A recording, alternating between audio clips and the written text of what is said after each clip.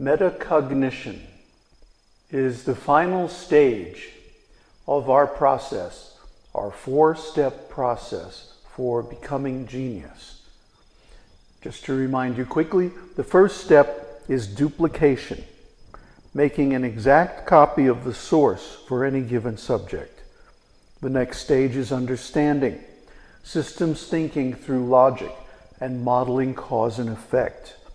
Then there's ontological analysis, contemplation of the abstract relationships among the entities in your subject. And finally, metacognition, the realization of a new state of being.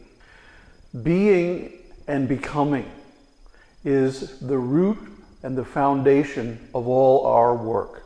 Because the Buddha revealed the process of becoming, since then it has been possible to apply this science to any subject. It's kind of a mystery to me why it's taken so long for anyone to see this. But you could use the Buddha's science of becoming to become anything at all, anything whatsoever that you can imagine. Now, let's go back a little bit and define some of our terms, refresh our memory about the most important terminology we use in this series. The definition of ontology is from the root onto, from the Greek hom, hontos, being, that which is, and logia, science, study, or theory. So ontology is the theoretical, philosophical study of the nature of being, becoming, existence, or reality, as well as the basic categories of being and their relations. In other words, your ontology contains all the categories of being in your reality. Generally speaking, if you encounter something that is outside of those categories, you'll perceive it as something else, something that is within your categories. There are so many examples. I'm not going to go into that here. But perception is very tricky because most of us do not have a complete ontology. Our ontology is missing pieces, especially concerning our own self and being, becoming, and like that. So we have these huge blind spots. Our culture reinforces these blind spots by making us always look outward through the senses. Compulsive extroversion is taught in school, and anyone who does not follow this programming is basically punished. Now, ontology is the study of the theory of being and becoming, but then the study of the experience of being and becoming is ontics, and ontics is defined as an adjective, or ontic. Ontics is the science derived from it. From the Greek hom, again, the hontos, being, that which is. So it means whatever is physical, real, or factual existence. Ontics pertains to what actually is present, phenomena, as opposed to the nature or properties of that being, which comes under ontology. You could say that ontics is experiential ontology, or ontology as phenomenology, as Heidegger so famously put it. We're going to go deeply into Heidegger's ontology, because Heidegger's ontology was based completely on phenomenology, and it gives an amazing insight into our ordinary experience. And it's also an excellent approach to the Buddha's teaching, because the Buddha used a similar method where he simply observed his own experience. And from that he was able to abstract or analyze so many ontological laws. Now, this episode of Becoming Genius is about metacognition. And metacognition is a very special thing, something that is missing from most of our ontologies, but is absolutely important, which you can understand as soon as we define it properly. First, let's define cognition. Cognition is a noun. 1. The mental action or process of acquiring knowledge and understanding through thought, experience, or the senses.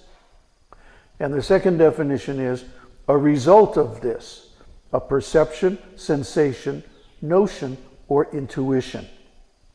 So, cognition refers to the mental process of awareness, and acognition is an instance of that process. In other words, a becoming aware of something. When we become aware of something that we were not aware of before, that is a cognition. It sounds very mundane when we express it that way, but cognition is accompanied by a certain feeling. It's that feeling of the light going on. Oh, I never knew that before. A feeling of wonder, a feeling of amazement at the nature of the universe that could hide something from us and make us unaware of it for so long, and now we're aware of it and everything looks different. This is cognition. Metacognition is a noun meaning awareness and understanding of one's own thought processes. So metacognition is cognition about cognition, or knowing about knowing. In other words, it's very close to ontology. It can take many forms. It includes knowledge about when and how to use particular strategies for learning or problem solving. And that's exactly what we've been talking about in this series on Becoming Genius.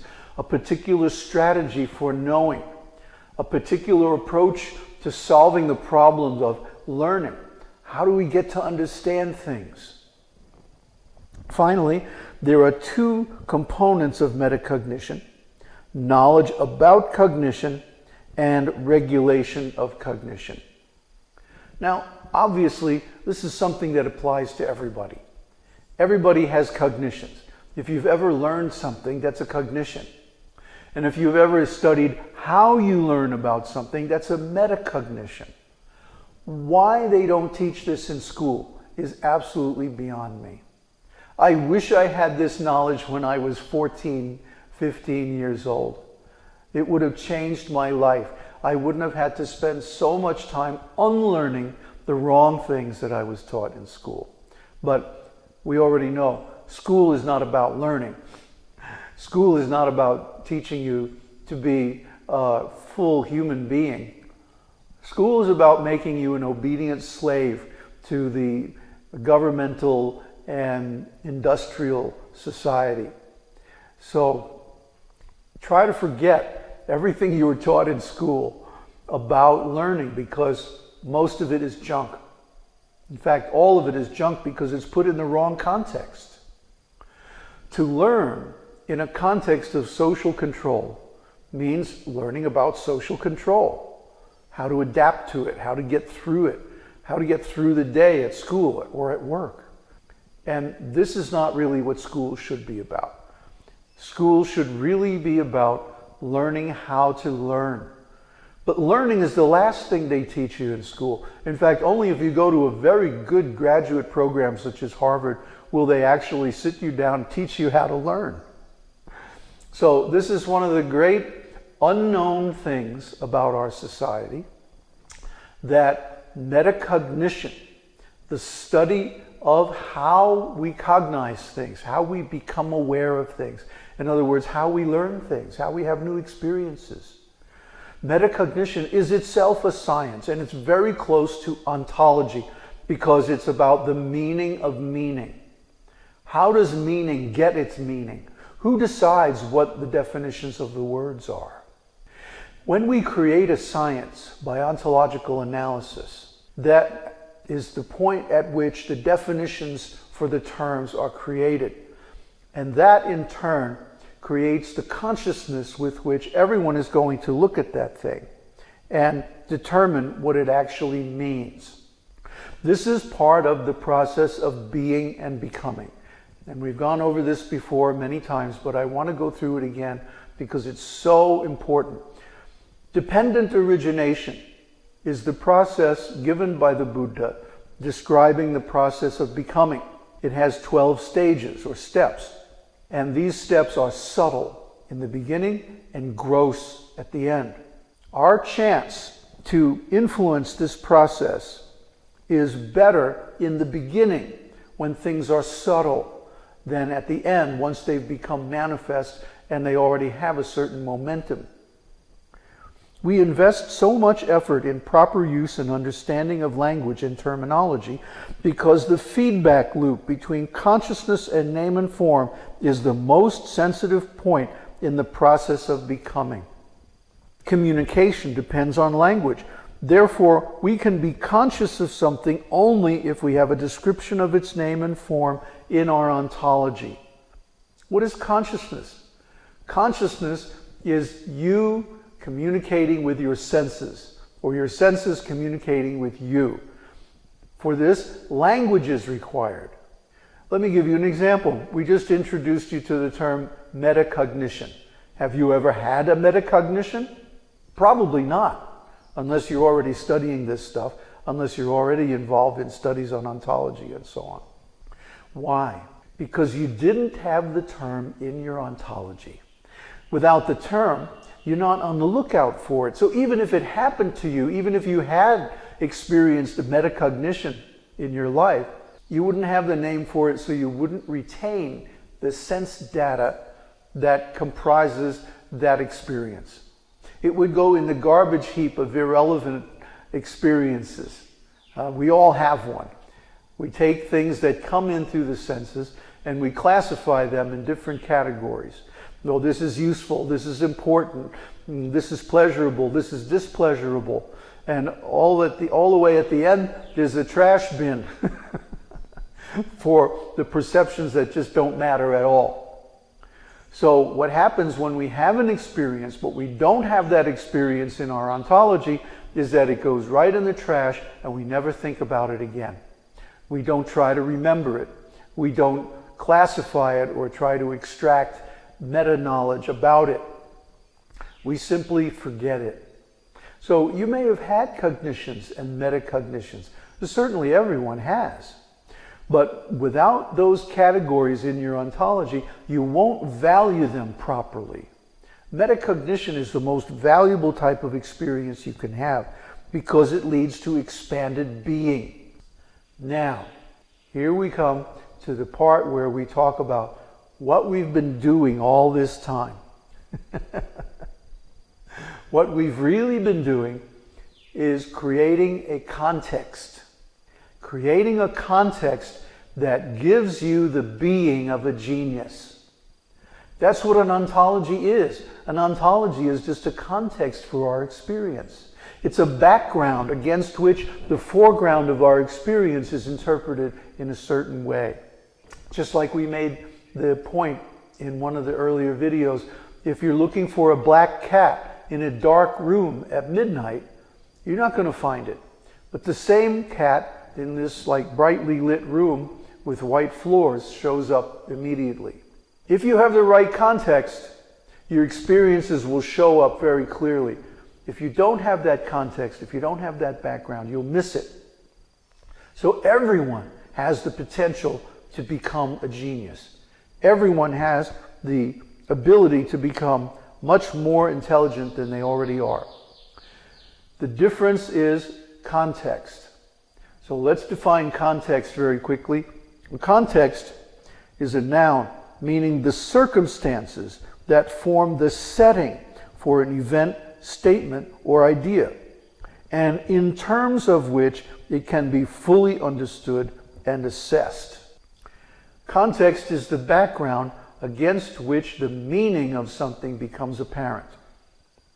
And if we take something in the wrong context, we get the meaning wrong. We misunderstand. And that leads to suffering later on. Now let's go back to dependent origination.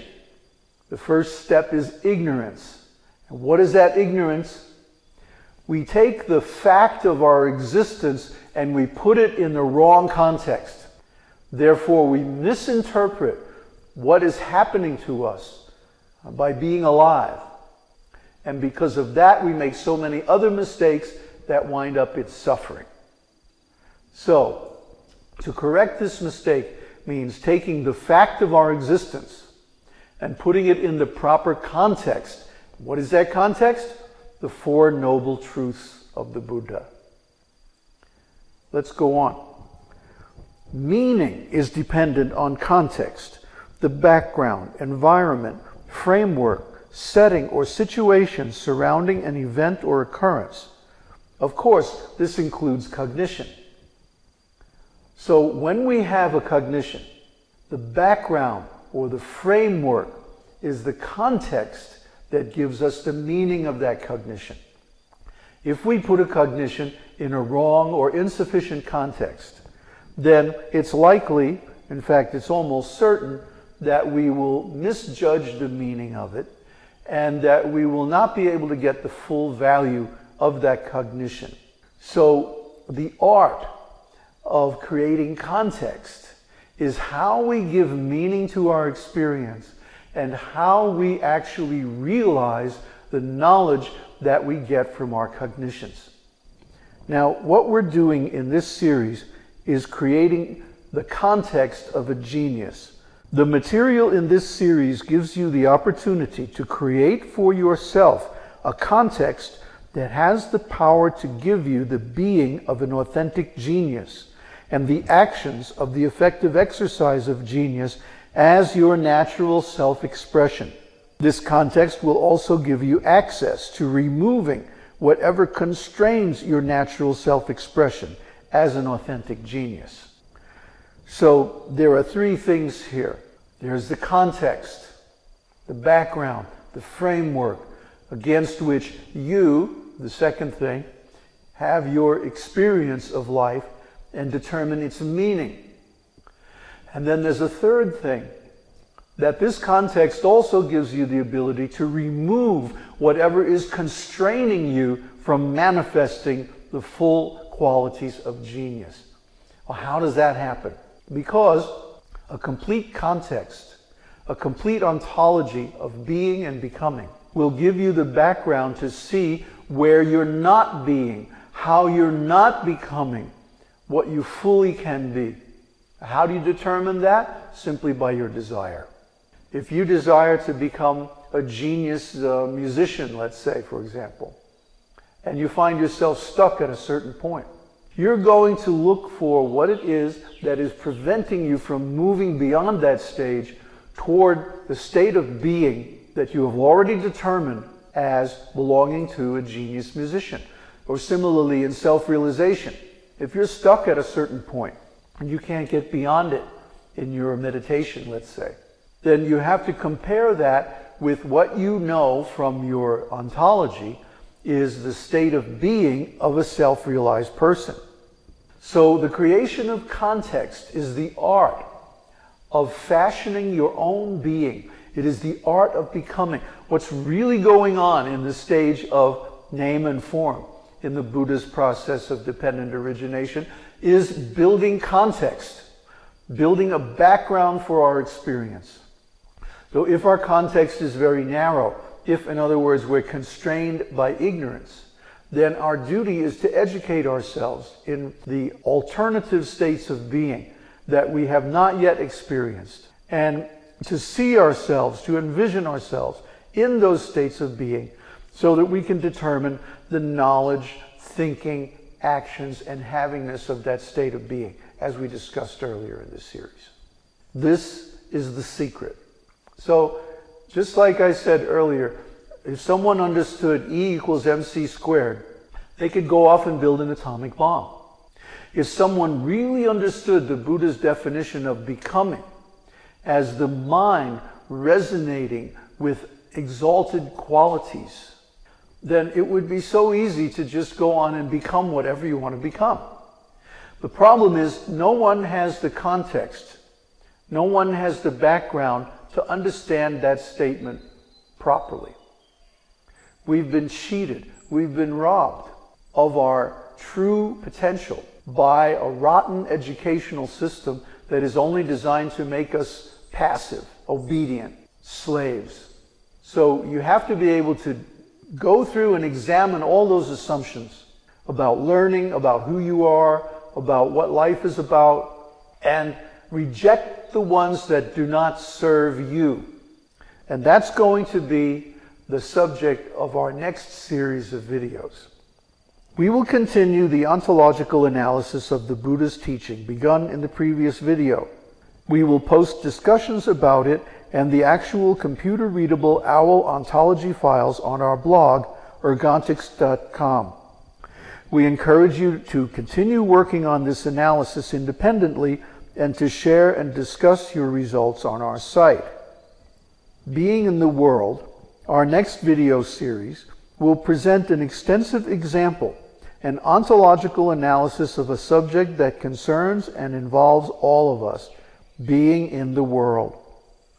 We will analyze the ontic qualities of being in the world according to the ontological criteria and phenomenological methods given in this series. In other words, we're going to follow pretty much Heidegger's model of his ontological analysis of being in the world, but we're going to add a lot to it. We're going to extract from it the triples and the other elements that create the ontology of being in the world according to an expert ontologist. So this will give us a view of being in the world that is significantly enhanced compared to the typical average person's view of being in the world. And we will start to see how the world affects us, and in turn, how we can turn things around and become the masters of our own destiny instead of being controlled by the world. Each section of the analysis will be accompanied by a detailed study guide giving directions for further observation and study.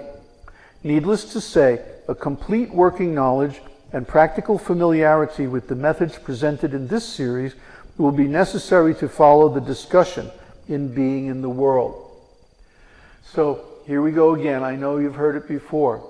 If you have not worked through all the exercises presented in this series, including taking whatever subject of your choice and outlining it, diagramming it, writing it out by hand, a narration of cause and effect, an analysis according to ontological principles of its principal entities and their relationships, you will not be able to understand what we're doing in our next series, because every series, every video goes a little bit farther toward an ultimate goal. And that goal is to have complete control over our being and becoming. Once we have this, once we have our life in hand, so to speak, we again become the owners of our own life. We again become the leaders of our lives. To lead your life means you are the leader of your life. So the next series after Being in the World will be Leading by Being.